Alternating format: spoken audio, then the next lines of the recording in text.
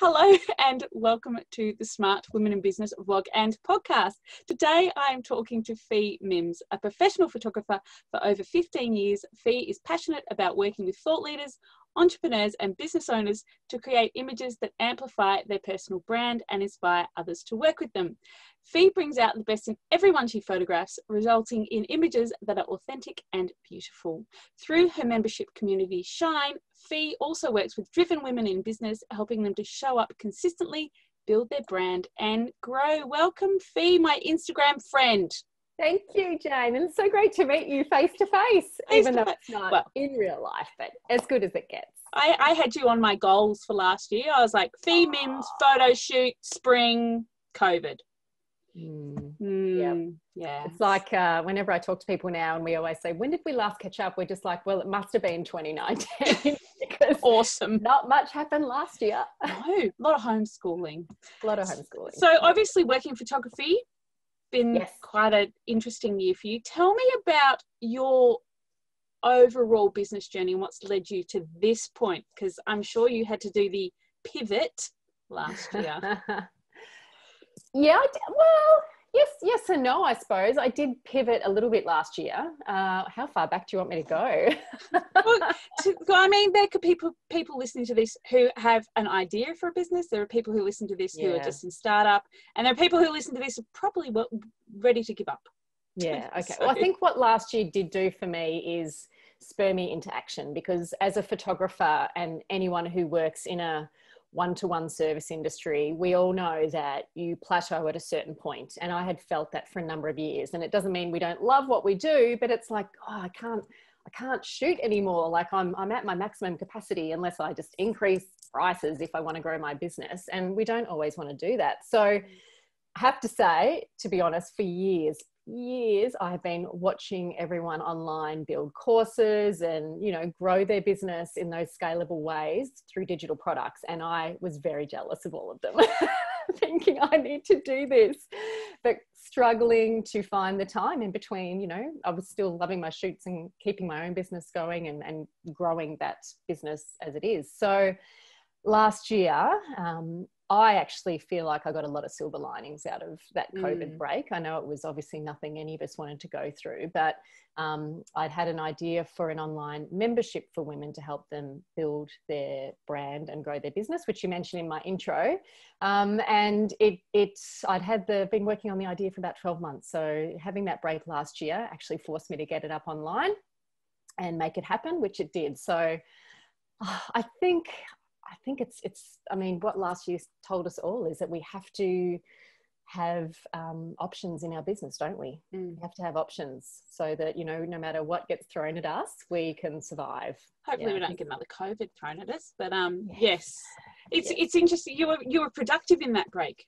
Well, the break. Yeah. I was not. Yeah. Well, I think we all had to do what we had to do to survive. I think if you could just take the break and enjoy the break, that's great. I was homeschooling a preppy. Yeah, my kids, I've got twins in grade 6 this year, grade 5 last year. So they were pretty self-sufficient. Like it was a bit of monitoring here and there, but I did have space to still work on my business, which was quite nice.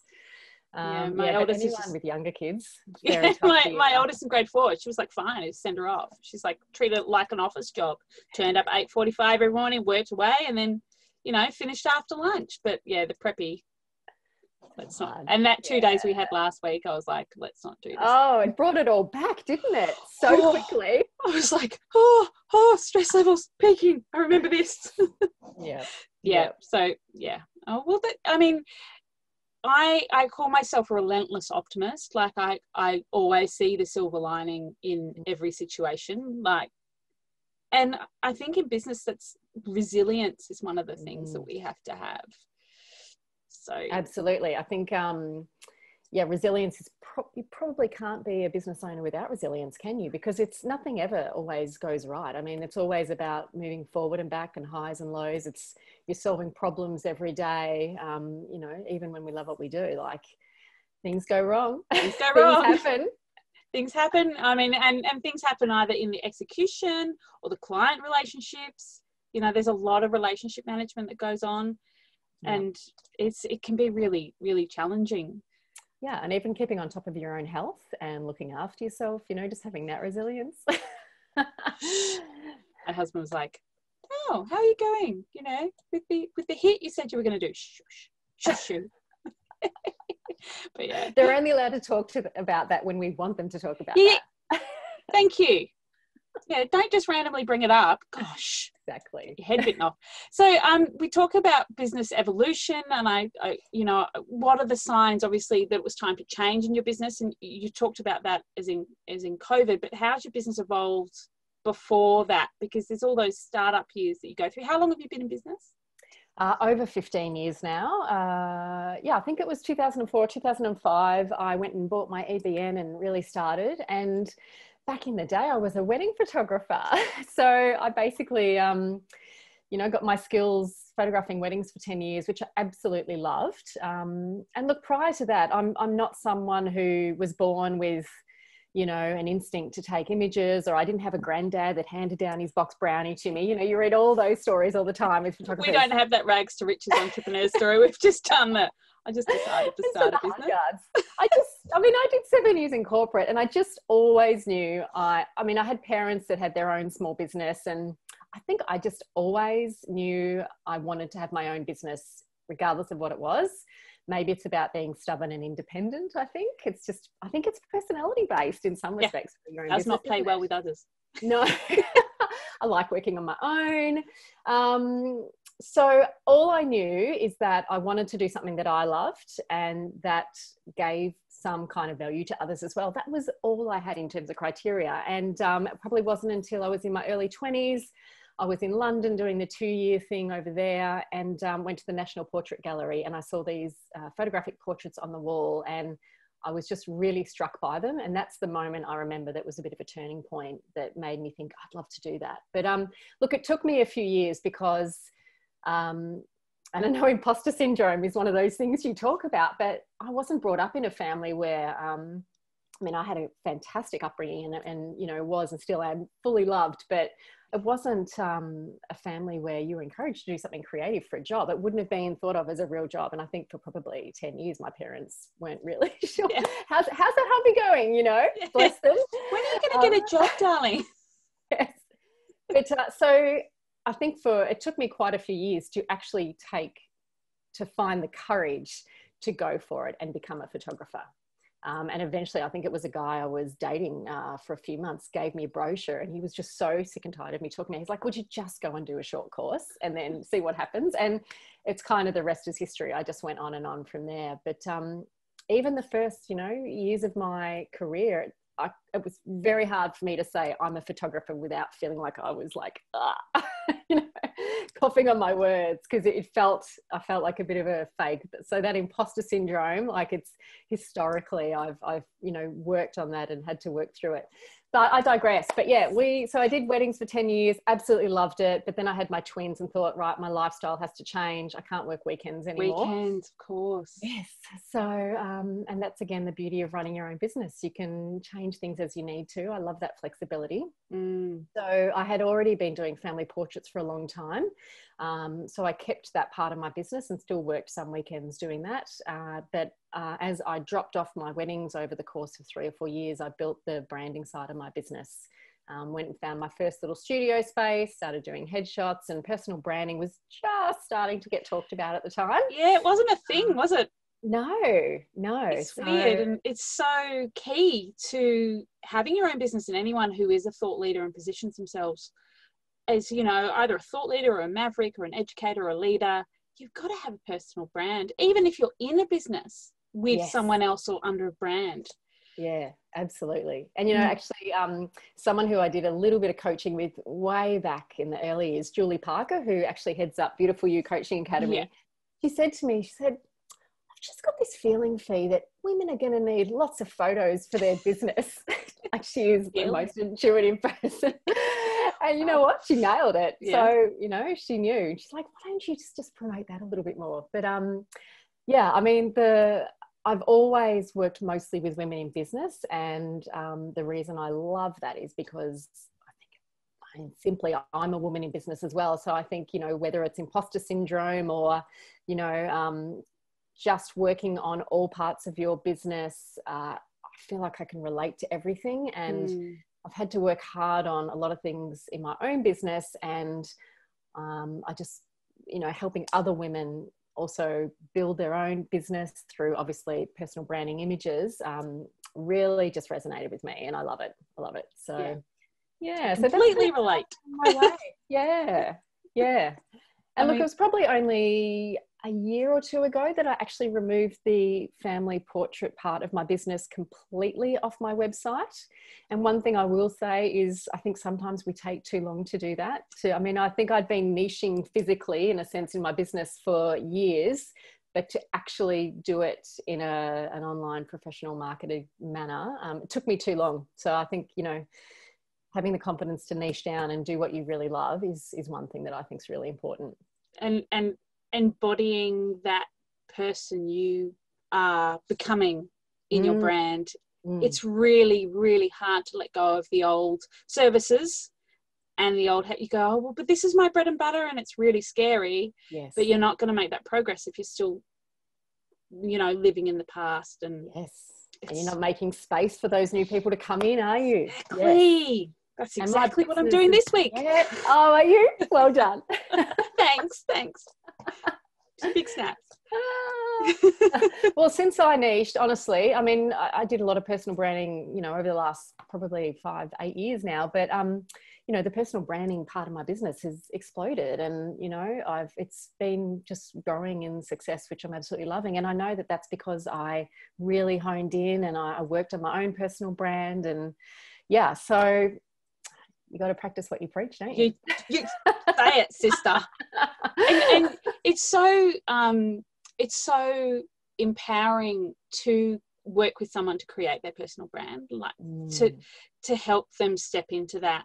It's what I do as well, but obviously in a different way to how you do it. Yes. And it can transform someone, not just in their business, but you watch them grow and develop, and it's just such a gift, isn't it? It's so beautiful. And I find sometimes I say to people, I don't sell images, I sell confidence, because I find that when my clients get their images back and they love them, they have the confidence to market themselves more online because they've got images and a brand that they're really proud of. So, I mean, that's also, you know, that's part of my why, just seeing that and seeing them, you know, take those images and really start to put themselves out there a lot more, which, you know, we all can find quite hard to do. Yeah. But once you've got the tools, it does make it easier. So, yeah, absolutely. It can absolutely transform them and send them off on a, you know.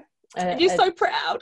Yes, I do. I still, like, when I said to my husband that I flipped over an Instagram and straight away one of my clients' images came up, and I just looked at him, I said, oh my God, you know, I know that. I love that. I love that. It still just fills me up every day. Yeah. It's like when I'm flicking and I see a logo I design, I go, oh, weird. Yes. Oh, strange. It's so nice, isn't it? Seeing that that's helping people in business. I love it. Helping people show up and be the best that they can be. And it's just amazing. Anyway, we could talk about personal branding all day. Yeah. So you mentioned you had twins. Congratulations. Yep. That must have been a challenge 11 years ago. You don't sit down for 3 years, I reckon. Oh, I can't imagine. But once you get over 3 years, I say to people, it's efficiencies. Everything's at the same time. Like, so I look at people with 2 or 3 kids of different ages, you know, and I'm like, oh, that's hard. That's even more of a juggle. Oh, yeah, mine are 3.5 years apart. I'm just starting to see the light at the end of the tunnel. My 6-year-old can, like, dress himself and, you know, get a bowl of cereal if he's really pushed and get a cup of water, and that independence is... It's amazing, isn't it? I'm really starting to feel it. And my kids, they go to high school next year and they're going to be able to walk to school. And I feel like that's going to be a bigger milestone than my 50th, I think, because, you know, just think about the ways that opens up your life when your kids can walk to and from school. I'm like, that's incredible. So I'm just counting down the days until they start year 7. Don't wish the year, actually, no, well, this year is like, hurry up. Let us travel again. I know. But we're digressing again. How do you manage your life then as an entrepreneur? And I know how hard it is with kids. And obviously you've had your business since before you had kids. Efficiencies, apparently. Well, as much as possible. Look, I'm not an expert at it. I don't think, well, there are probably some people that do it very well. I do a lot of working late at night, so I'm going to be transparent about that. But I suppose I've never minded, and I'm more of a night person than a morning person. So instead of getting up at 6 a.m. and doing a couple of hours on my business before work, I tend to be more still the other end of the day, which I'd love to flip it, but I don't know if that's ever going to be possible for me. But I think typically self-care is probably the area where I am still working on. Yeah. And I actually got diagnosed with breast cancer last year. I don't know if you saw that online, but middle of COVID, very totally out of the blue. I was actually sailing along fine, thinking, yep, COVID's okay, I'm managing. And then bam, I got this, big sort of hammer. And look, I'm actually a really good news story. I caught it very early. I managed to get into surgery in August and, got a fantastic result from that. So I am very much a good news story. So women, check your tits. Yeah. Do me a favour. Feel your boobies. Feel your boobs. Check them regularly. I didn't. I was just lucky I found it. But that really, I think I had taken my health for granted for many years because I have always had very good general fitness, but I haven't actively gone out and done things. And I think that's really hard when you have kids and you're not a morning person and you're tired in the evenings. So I'm still working on that. And that's probably, COVID and that happening has also nudged me into action to really work on my health more this year. And I think that's really important as women in business because we put ourselves last. We do. And as mothers, we do have a tendency, just as mothers, we're the default last person. Absolutely. Wow. And look, one tip I will give though, and I know we talk about batching a lot in business, batch your content, batch your social media. I batch my housework. So one thing I do is I do all my laundry on a Saturday. And my husband and I, we sit down and we meal plan and do online shopping, grocery shopping on usually a Saturday or a Sunday as well. And I find that takes a lot of my thinking out of the week, like a mental load, isn't it? It's the mental load. Absolutely. I mean, there's always still plenty of mental load to fill those gaps. Oh, yeah. But I find I try and batch a lot of stuff at home, which leaves me free to, think about all the other things I have to do. And I'm lucky. I have a partner who's great. He does a lot of cooking. He helps out. He does half the housework as well. We are incredibly supportive to each other. He also has his own business, but I know also a lot of women do most of the load themselves still. And I think, that's slowly going to change as we, as generations move on. But I think, just helping yourself as much as possible, supporting yourself through putting those systems in place at home is really good. And outsource if you can. Yeah. I'm on that tipping point now. I've just got to let that go. And outsource. And people are like, how do you even run a business without a VA? And I'm like, it's just all in my head, and that's what scares me. Yes. No, I'm the same. And I actually just chatted to a couple of VAs last week to get some additional support because I think you're right. I had it all in my head and it's like, well, even if I can do it, do I actually want to do it? Is this the work I should be doing? We got to focus on the work that's going to really build our business and also the work we love. If you don't love, just give that to someone else. And bookkeeping. Yes, absolutely.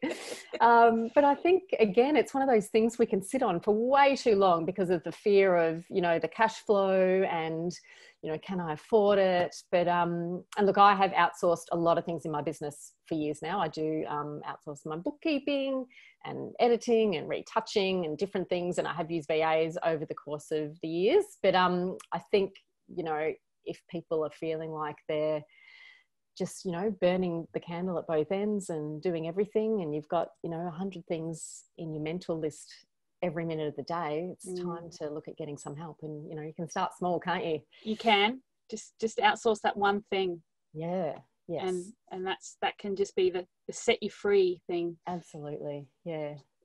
I just think that you, as women in business, we need to focus on where is it that we want to spend time in our business, and we're so, especially because it's sort of a hangover from when you're in startup, you're so used to doing everything yourself that as your business evolves, you forget that you don't need to do everything anymore.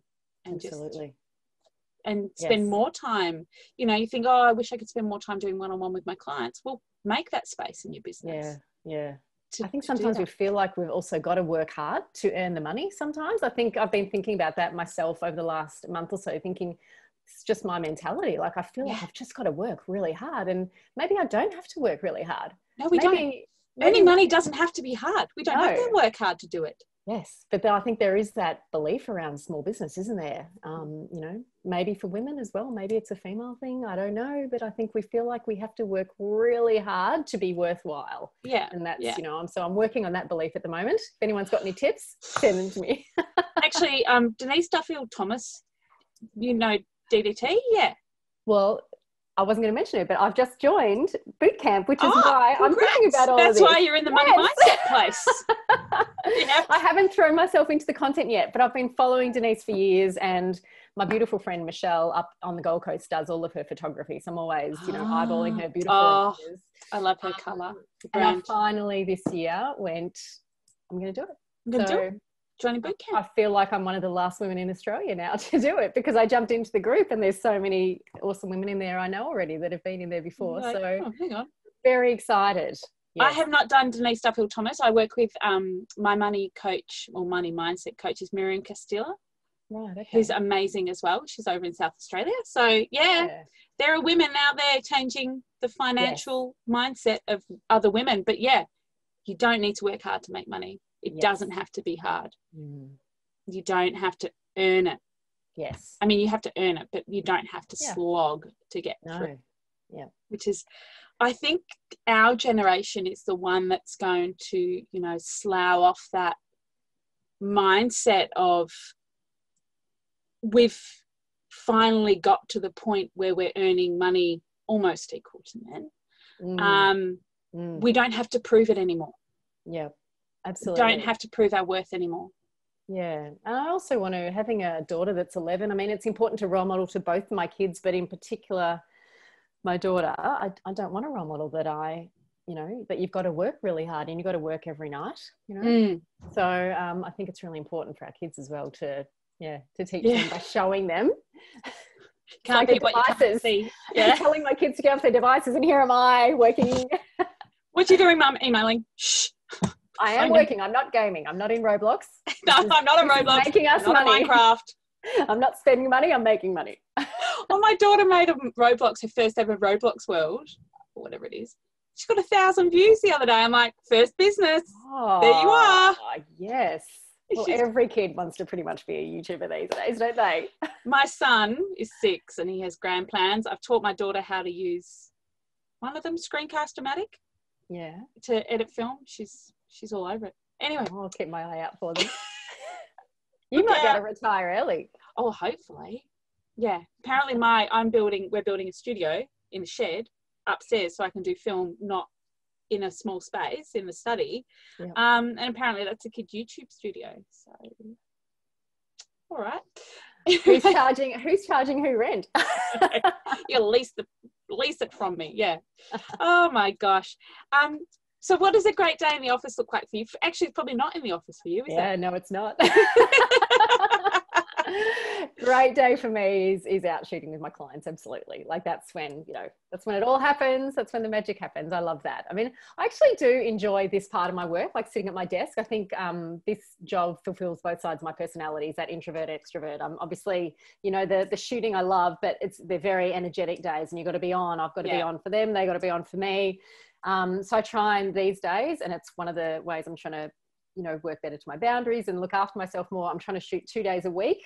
Yeah. So I can give that, all the energy I need to. And then, then I spend those other days at my desk working on my business or my membership, which is really nice. But they're definitely my favorite days for sure. Yeah, for sure. It's like I love doing one-on-one with my clients and, an hour or, a half day kickoff session or whatever. But after that, I'm like, I'm not doing back to back like all day because it's exhausting that energy. And I'm an introvert extrovert as well. Like Kate Toon calls it ambivert. I think that's the right. Yes. And both in Latin. Anyway, etymology, talk about that as well. And I think, you need that recovery time when you've got that introvert side And can I just say, I'm going to be 50 in a few years, and Congrats. I just don't have the energy I used to have 10 years ago as well. That bloody aging process, it really shits me. Don't tell me that. I'm exhausted already. I turned 40 last year, but I still haven't celebrated because it was lockdown. Oh, you're a young chicken. Yeah. You're going to celebrate this year?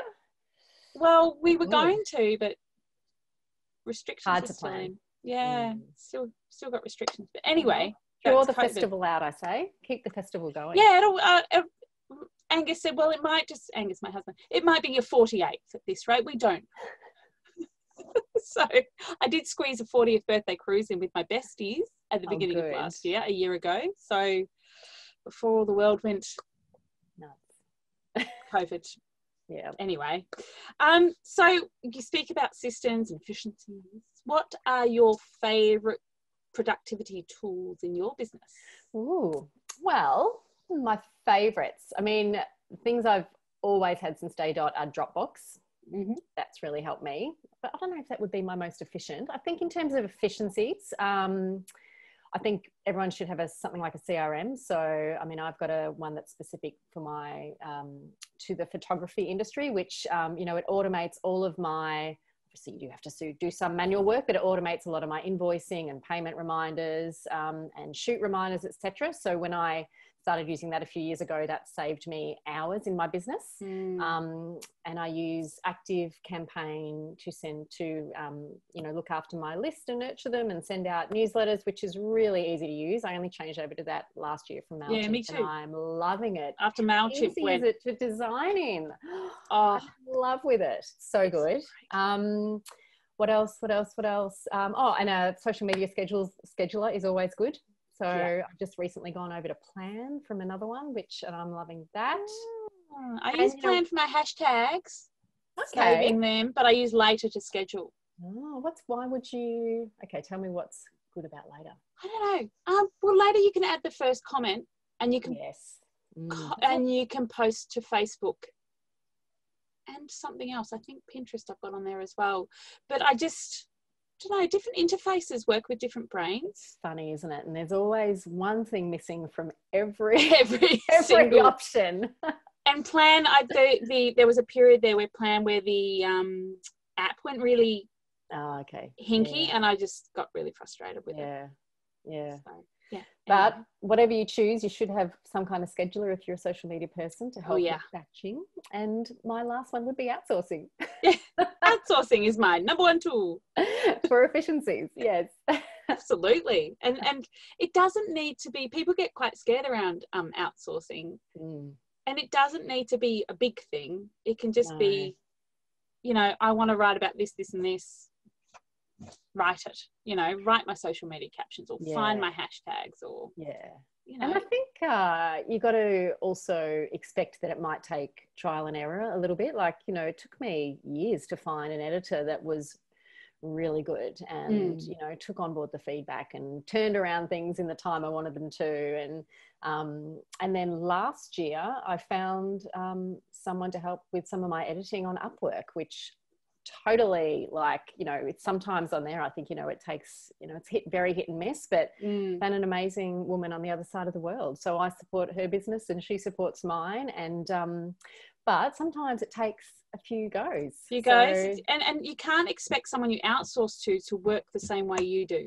And I think there's that expectation that they're going to be identical, and they're not. It's not how it works. I mean, I've got a brilliant developer that I work with who's actually in Melbourne, from Upwork, because I had a very specific problem, a very narrow, you know, problem within development, website development. And he fit the bill. He did the job. He was amazing. And I'm like, right. He's like, what else can we work on together? Because this is great. I'm like, I don't know. Let's find some work to do. So we now, you know, we can go back and forth, and because I'm a designer as well, he can get me to do design stuff and I get him to do the dev stuff. It's great. It's good fun. And I have like a little business partner I can talk to about geeky things. Yeah, it's like building your team, isn't it? Absolutely. Yeah. Oh, that's great. And you've just got to be able to trust people. You do. It's hard after working alone for so long. Well, even just giving things up, you know, I mean, if you've got perfectionist tendencies, which sometimes we have as well, just, you know, letting things go a little bit and you know, allowing someone else to do the work and knowing it might not be perfect or it might not be easy to do it, but you know what, it's fine. If you haven't got your clients or anyone, you know, emailing you saying what's going on. What's happened here? You've added an extra leg. Yes. If that can get through in Vogue. Yeah. Gosh, let's not talk about Photoshop fails. We talked on this earlier. Touched on this earlier. So one of the things that affects every single entrepreneur I know is imposter syndrome. So what are your methods to overcome this, and how do you respond to the bad days in business? And that is like the question I ask in every single pod. Oh, yeah. It's a good question because we do all suffer from it. Look, there's a few things I have learned to do over the years, and I think one thing is learning that it's never going to go away. So you have to just gain some tools to work on it. So I think one thing I've learned to do is forgive myself and just, you know, give myself some grace. And if it's a bad day or if I feel like it's a bit shit, whatever, I just, I don't stress about it too much anymore. I let it go. That I'm never going to be perfect anyway, that I'm, you know, remind myself that we're all good enough to be doing what we're doing. But I also think it's really important to talk about your imposter syndrome and share your stories with others, because we actually had someone present to my members in Shine yesterday, and Cass Goodman, she's just written a book called Self-Fidelity, and it was about, she focused on one area, which was flipping the lenses. So, you know, when you tell yourself a story in your head about, you know, whether it's your lack of worth or, you know, something you think you're not very good at, you know, she showed us this exercise where you just kind of have to flip the lenses and reframe that. So I think you've got to continually work at trying to reframe those thoughts in your head and listening to the voice, but then telling it to bugger off. Yeah. Shush you. Go away. And I think really practical things like just go back and read your testimonials, like read that. I love doing that. Feedback that your clients keep them all in a folder or in one Word document, and then just read that. And I think, you know, people obviously people never judge us the way we judge ourselves, but I'm always saying to my clients, because often, you know, getting people in front of a camera, it's something that almost every woman I speak to, I hate having my photo taken. So I live that story every day with my clients. And it's just like, stop thinking about yourself. Yeah. Focus on your clients. Because every time we think about ourselves and that imposter syndrome take over, it stops us doing what we love to do. And that means that our clients or someone out there is not getting the opportunity to find you. So stop thinking about yourself and focus on your clients, and hopefully that sort of removes some of those thoughts as well. But there's some of the things I think about and do. Yeah, it's about, I mean, for your clients especially, you know, that vulnerability is really what it's about, being out there and putting yourself out there is feeling vulnerable. You feel vulnerable to criticism or judgment or whatever, but most of the time that's in your head. But it's really hard. Absolutely. It's a hard habit to break.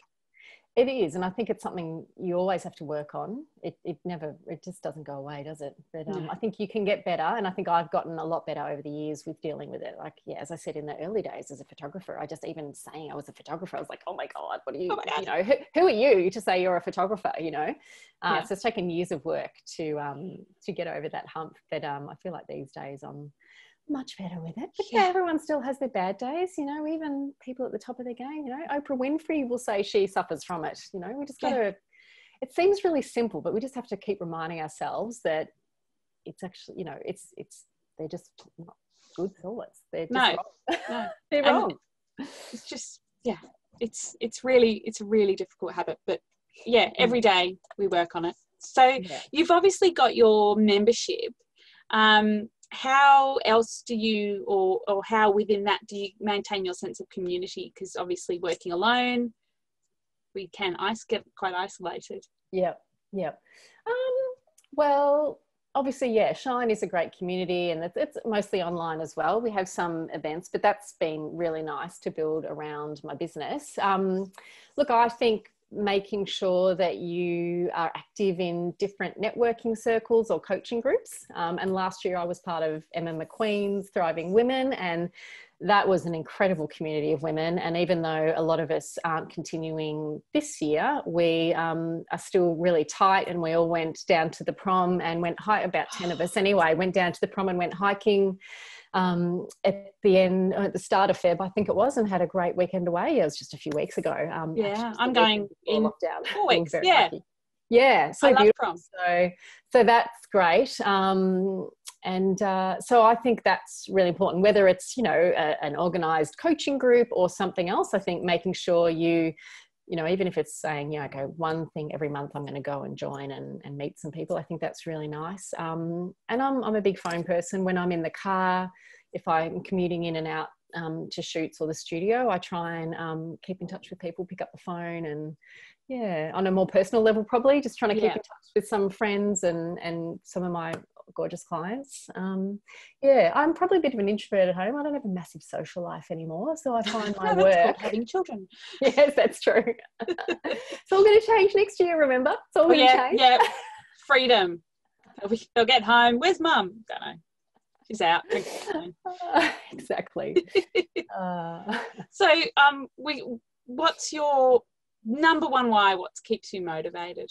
And we talked about how you love to work with your clients. And yep, I would say that is helping women fulfill their potential in their business. And because obviously what I do with my branding is I basically create images for them, but I think the flow on from that is that it helps them grow their business and do what they love and put themselves out there and talk about what they do, and and then as a result of that, they're sort of doing what they love and fulfilling their potential. So I think one of my big values is growth. I'm always trying to do self-growth through whether it's improving my skills at work or something more personal, but I think I like to think that I help my clients grow as well through how I work with them. And then they in turn help more people. Yes, exactly. Impact the world. Yes. Change the world. Here we are, showing up. I love that. I think when we're doing what we love, we're just happy, aren't we? We're happy. Yeah, in my happy place. And it's funny because I mentioned to you earlier, I always take Mondays off. And then I was like, I should be working. And then if I do come in and do a couple of hours work, I'm like, I'm so happy now. And it's like, yay. I'm like in my happy place. It's like, absolutely. I see my role, and it's similar to what you do, is amplifying the impact that my clients have on the world. The more we can help them be out there and get more clients, the more, that exponential effect of what they do and how they help their clients. The world needs more people, more women doing what they love. Yeah. And we still get to remain behind the scenes and not have to be particularly visible. Oh, wash your mouth out. I'm just behind the scenes. But we're here, we're doing this. This is video, this is podcasting. That's true. We're putting ourselves out there. No, I see you on social media showing up. Oh, I try. Oh gosh. Anyway, my COVID lockdown photo shoot with my husband. Anyway, don't judge the photos on my website. One day I'm going to go and see Fi. I'm going to get new photos. So what are your tips for all the smart women in business across Australia and the world? Because we have a global and audience. The world too, really. And the world, yeah. Well, okay, so my 2 top tips are make sure you have amazing images of yourself and work on your personal brand. Because I think these days, and again, as a result of last year, it is more important than ever to have a strong visual brand so you can stand out online. Like, with everyone pivoting, I mean, it was competitive before COVID. So now since COVID, with people pivoting, I find that online marketplace is just even noisier than ever before. So I think, working on your personal brand and building your business through that, like it's the one asset we all have. There's a lot of other branding photographers out there, but none of them have the personal brand I have. And that's my way to show my uniqueness and to connect with my audience. And I think it's just the one asset. I can't say that word, can I? It's that one asset. Maybe I just want to say ass. Just get it out there. Ass. It's the one asset that we've all got that is unique. So Yeah. I think, and it is about connection these days. It's not just about how good you are at what you do. Whether it's fortunately or unfortunately, you have to show up and you have to connect with people, because that's how people are making decisions these days. Exactly. Yeah. So I would say those two, and outsource when you can. I love that. And you're so right, because people are making, and I talk about this a lot, making genuine human connections is how people are making purchasing decisions now. It's not, oh, that person's the best on price, or that person's, you know, look at how beautiful that is. They go, I want to have a really good relationship with this person. Yeah. And in what you do and what I do, you know, it can be a process, and you can feel vulnerable, and feeling like that person's got your back is so important. And it's really nice that people are, you know, thinking more about their decision making, isn't it? Really nice. Yeah. Even if it makes us sort of think and work harder on, you know, what our why is and what our principles and values are. I think it's great that the world is moving in that direction, and people are, you know, connecting more. Yeah, it's a brave new world. It is. So how can listeners find out more about you and your work, Fi, apart from on Instagram? Well, I am pretty easy to find, because I am pretty much Fi Mims Photography everywhere. So fimimsphotography.com.au, and it's MI1MS. I often get the double M's in there. I will link it. Fi Mims, Fi Mims Photography on Instagram, Fi Mims or Fi Mims Photography on LinkedIn, and the same on Facebook. So yeah, come visit. Come go and have a look at Fi's beautiful photos. They're lovely. So I'll do all of that all the links in the show notes, and people can obviously find out about your membership at your website. Yes, they'll be able to find that on the website too. Awesome. Yeah. Well, thank you so much for chatting to me today, Fi. Oh, it's really fun, Jane. Really fun. All right. Well, we'll have to do this off air one day soon. Yeah, one day with champagne. With champagne. Now you're talking. Now you're talking. Thanks, Fi.